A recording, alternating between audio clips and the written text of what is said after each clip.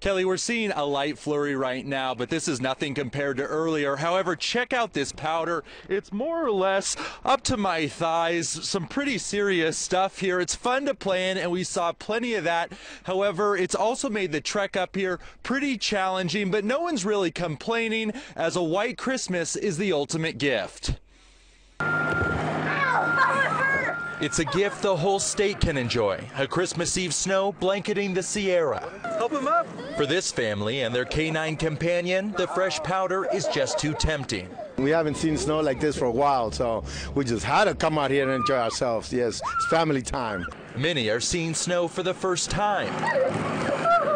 From children up from the Bay Area, I really enjoy seeing them have fun in it, to overseas travelers. I've seen this in movies, and this is the first time I'm experiencing this in real life, so it's really pretty cool. Snow on the road means extra precautions and slower speeds. Right now we're still driving approaching chain control, and it is slow going. The speedometer says we're traveling at about 10 miles an hour. So while traffic is moving, it isn't exactly free flowing.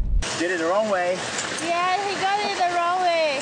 I'm not sure if it's going to fall off, so we'll see. This couple is installing chains for the first time. We just learned from YouTube of how to install it and just try our luck here. There is help out there, but it'll cost you. Dexter Crockett is doing it himself on his big rig. It's something that I don't like to do because I feel if you have to put chains on, that means they're telling you it's too dangerous to drive.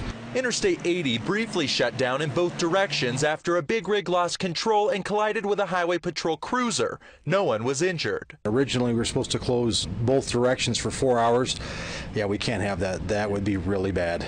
Well, some never quite make it. Caltrans crews are working around the clock to keep the interstate clear, making sure holiday travelers headed for the Sierra snow are able to reach it. Now back out here live, you can see that traffic is moving pretty easily. However, earlier when the snow was coming down heavier, traffic was going eastbound at an average of just 15 miles per hour. Obviously, that's improved. So if you're headed up here now, it is smooth sailing. Reporting live at Cisco Grove, Tom Miller, KCRA 3 News.